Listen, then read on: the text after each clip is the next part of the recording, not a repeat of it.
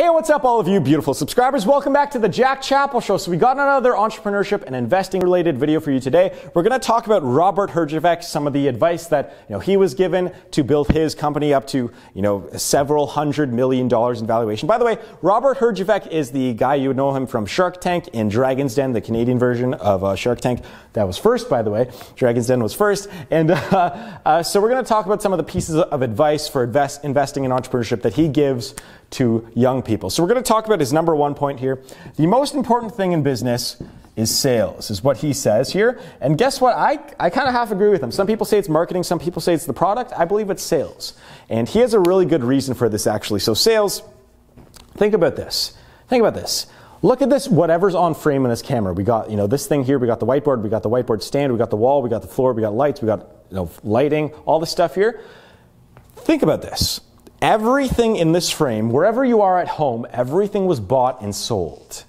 Everything around you. Unless you were in the middle of a forest, which was probably land that was acquired from the British or something, or unless it's, Christopher, I don't know, whatever. Unless you're in the middle of a forest somewhere, everything around you was bought and sold, including public parks that was bought and sold by the city. The bench that you're on, bought and sold. Think about this. The whiteboard. One company. The whiteboard stand, a different company. The light there, a different company. This wood flooring, one company. The tile, a different company. The drywall, different company. Paint, different company. Bought and sold. All of it. The person who came in here and did this, different company.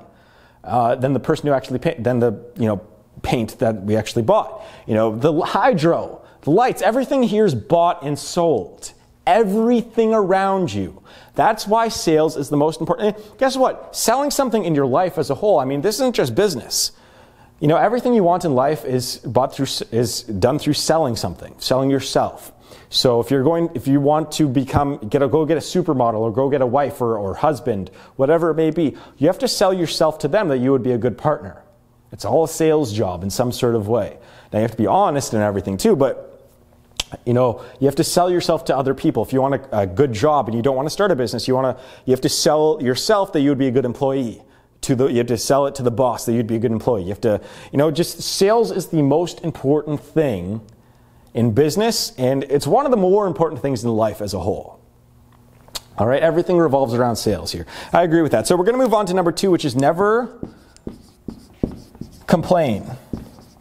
Never complain about your situation. Robert Herjavec was an immigrant that came over here from Croatia, poor family. Eventually they worked their way up and so on. But, when he was a kid, he would talk about, being in a tiny 400 square foot apartment. Now he's worth hundreds of millions of dollars. So he has that good perspective about what it's like to be poor and then work your way up. But one of the worst things you can do is actually, one of the worst kinds of people is that the spoiled kids that are born with inherit $1 billion, they usually don't turn out too well. They usually turn out, and there's also the people that get fame and money too quick. The lottery winners and people that get superstardom really quick, like a lot of celebrities out there. They usually don't do too well either in terms of long-term success. But anyways, never complain about your situation. So let's say you're low on money. You're low on money, you need $1,000. Let's say you need $100 to pay the hydro bill. We call it hydro, it's the electricity bill for you guys in the United States.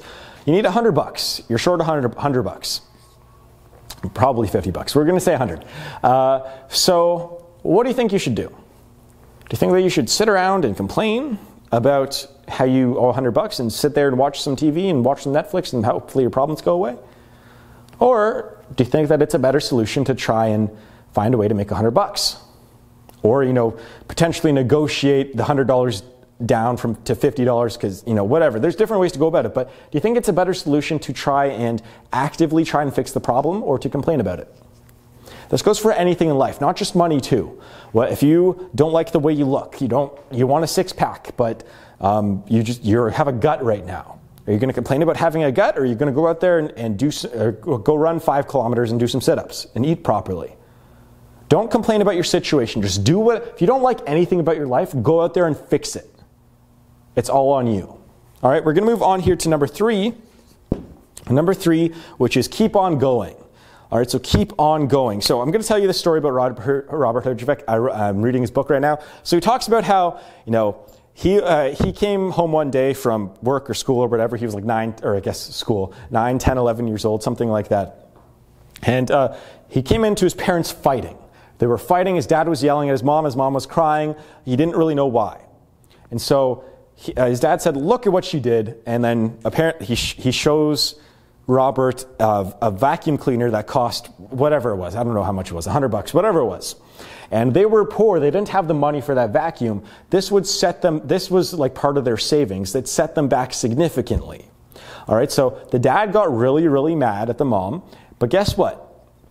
Instead of just sitting and complaining and being miserable, the dad's just like, you know what? We're going to have to work a little bit extra this month, and we're going to have to probably cut out some more expenses, even if it's $1 here, $1 there, and we're going to fix this and we're going to make it up in the next month.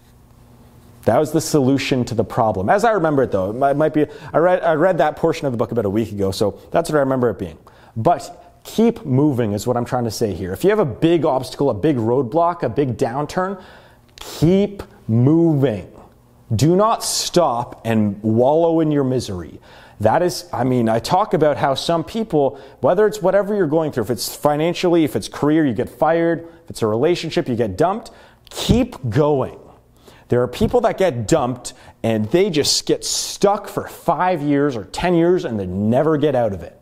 And they just get stuck in a rut, and all of a sudden their life goes by and they've wasted it sitting on the couch doing nothing all day because they're so sad that someone hurt their feelings. Guess what? That's life. That is life. And unfortunately, I understand why people want safe spaces, okay? If there's any sort of actual physical violence that actually hurts people, that's not good. Have a place where you can go and like actually be safe, especially if it's any sort of bad, terrible remarks, like really, really racist stuff. Like, okay. But if it's any sort of, microaggressions or something, just guess what? Take it and keep moving.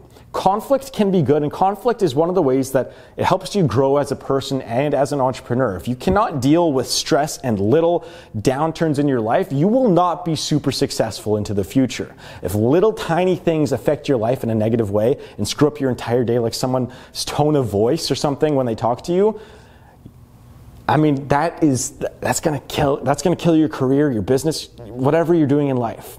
You cannot stress over the little things. Just if a little bad thing happens to you or a big thing, just keep on going and your life will be a lot better in the long run. So we're going to move on here to I think that was number 3 here, right? Keep on going. I didn't write that down here. Keep going. Number 4 is over-deliver. Whatever you're selling in your business, make sure you over-deliver. Something I had to learn too is that, so for example, if you are, make sure you over-deliver for your customers. So if they pay $10 for something, make sure that they get $20 of value. If it's $30 that you're selling it for, make sure they get $50 in value. Make sure you over-deliver in value, and they will come back and potentially trust you more and purchase more from you. Whatever your business is, if you're selling cars, if you're selling insurance, if you're selling houses, in real estate that's specific too. If you're a really good real estate agent, people will use you forever. If you do really good on your first time and people really like you, they will use you to buy their next 5 houses or sell their next 5 houses. And you can make a lot of money just from being really good and over-delivering on your first go. Okay, we're going to move on here to number 5. Number 5 is adapt. Adapt to whatever your situation is in life and business, whatever it may be. If your company is a company that, if your business revolved around MP3 players in 2002, you have to adapt or you died. If you were selling MP3 players in 2002, guess what? Those aren't really around anymore too much. Or if you were a Walkman sales thing, a Sony Walkman person, sure they're making half a comeback right now, but they aren't really. Your company, if you didn't evolve from a Walkman company to an MP3 company to a iPhone or to a smartphone company, then you're dead. You have to adapt as the market adapts, as the society adapts, whatever it is. And even in life too. Adapt, again, it's like if, for example, if you get fired, or maybe your company says that, look, you're a salesperson, but we're going to need you to do a little bit of marketing and some actual design stuff. Adapt, or you lose your job. That's just kind of the way it is. So you have to adapt in everything, in life and business and so on. So we're going to move on here to number 6. Number 6 is you are in control. What's funny is that this isn't the chicken or the egg thing anymore. I used to think that there's a giant correlation between people who are successful and people who think that they have control over their life. If you're successful, odds are you think that you have a lot of control over your life. And people that aren't successful think that they have no control over their life. And for a while I was like, okay, is this what came first? Are you successful? Do you think you have control over your life because you're successful, or are you successful because you think you have control over your life? And it is the latter. There's a higher correlation between thinking you have control over your life and becoming successful in the future than the other way around. All right? So if you think that you have control over your life and that your life is not dictated by your boss, it's not dictated by your teacher, it's not dictated by your parents, odds are you're going to have a more successful and happy life in the future. That is how it works. The chicken came first. All right? This settles the debate. The chicken came first. And this is why you see so often, like every entrepreneur thinks that they've had control over their life and always have and always will. And that's just kind of the way it is. So just knowing, you guys out there, that you have a lot more control over your life than you think in business, career, investing, whatever. Just know that you have control over everything. You can leave your job right now and go get another job. You can leave your job right now and start a business. You can, stop your business and go buy a farm and grow your own food so you don't have expenses. Have your house heated by fire. Chop some wood. All right? You have control over your life. You can go live in the forest if you want to. No one's going to find you. Go build a little cabin in a forest. Like, you have control. You can do that. Who's going to stop you? Sure, they can find you, right? But they're not going to. You could go build a cabin, like in the middle of the boreal forest if you really want to. Now, obviously, there's certain things that you can't do, but what I'm just trying to say here is that, just because you have more control over your life than you think. You can pick up right now and go move to Saskatchewan. You can go move to Montana. You can go move to LA. If you really want to, what's going to stop you? Your boss? They can't. They can't legally stop you. The government? If you've gone to jail, then maybe, but if you have a clean record, you can go move wherever the hell you want. That's just the way it is. You have control over your life, and just realize that you're capable of more than you think, and you have more control than you think. So I think that's going to wrap this video up. Let me know in the comments below what you think of all this. If you like this talk, you're going to like the Wealth Accelerator, so check that out in the link down below. And I'd like to thank you very much for watching. You're all very beautiful people, and I'll see you guys in the next video.